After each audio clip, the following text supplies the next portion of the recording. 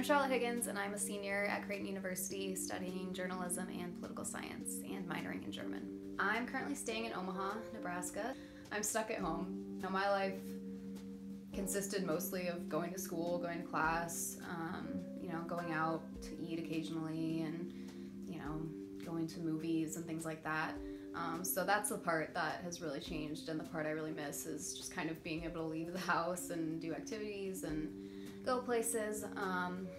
But yeah, now it's just kind of a little more boring. I kind of just stay here and do some schoolwork and try not to go too stir crazy. I usually get up around like 10 o'clock and I work out for like 45 minutes.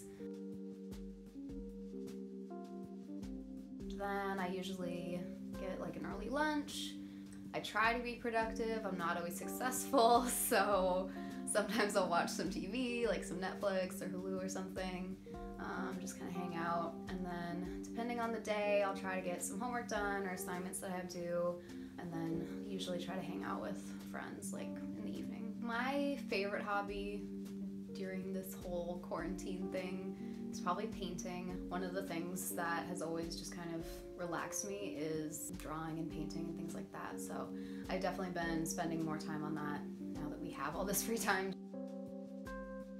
I'm basically painting this multicolored, it's almost like my own paint by numbers.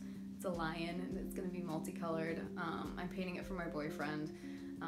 But it's something that's taken me a lot of time because it's very big, and but I kind of like that because it gives me a lot, like I can take breaks and always go back to that, and it's something like, oh, I'm bored, I guess I could just work on that. I have a lot of canvases that I just haven't used yet, and I would really like to do some like personal gifts for my friends, and just kind of like some things that they would like and that they can hang up, just because I feel like people really appreciate that, and what better time to do something like that than in quarantine.